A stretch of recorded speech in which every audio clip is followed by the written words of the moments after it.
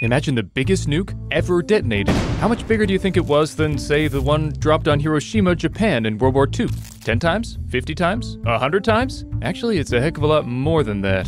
To put the size difference into perspective, the US's nuclear bomb, Little Boy, dropped on Hiroshima, yielded a blast of up to 15 kilotons of TNT, while the bomb dropped on Nagasaki, known as Fat Man, exploded with a force of about 21 kilotons of TNT. While trying to show their technological superiority over the US, the Soviets saved no expense to surpass the Americans, and on October 30th, 1961, they had developed a nuclear bomb of nearly 50,000 kilotons of TNT. The exploding force of the Tsar Bomba was over 3,000 times that of the American bombs. And now, you know.